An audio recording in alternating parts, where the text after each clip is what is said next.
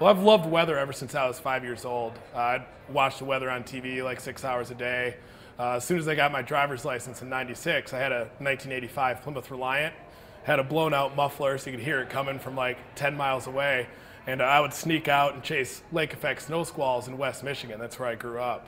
And then in '98, I decided to move to Oklahoma, study meteorology at the University of Oklahoma, and saw my first tornado as a freshman down there that year, and I've been storm chasing ever since. The more storm chasers we have out there, the better, because it's difficult for a tornado to go unseen and, more importantly, unreported these days with all the eyes out in the field.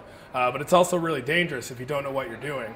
When I started storm chasing, we did this stupid thing, 5 of us packed in a vehicle, and next thing we know, we almost got hit by the F5, May 3rd, '99 in Oklahoma. So I learned the hard way. I easily could have died back then. I really wish I went with someone that knew what they were doing, because I'd learn faster, I'd be safe, I'd learn how to forecast. And I think for young people that want to get into storm chasing, it's important to go with someone that knows what they're doing so you can learn quicker.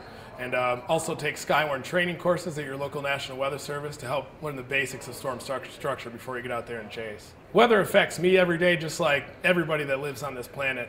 And I think that's what really draws me to the science. One of my focuses are extreme weather, of course. But we can get snowstorms that can cripple cities, like for example Chicago with that 20 inches of snow and the thunder snow, and people are trapped on Lakeshore Drive. And you'd think that even with our technology, you could prevent and be better coped to handle those types of blizzards. But the fact that it still just affects all of us is amazing. And that's why everybody should have a weather station, because not only is it cool to know, what the wind speed gets to or how high the temperature can get, but it also affects us every day, so it's important.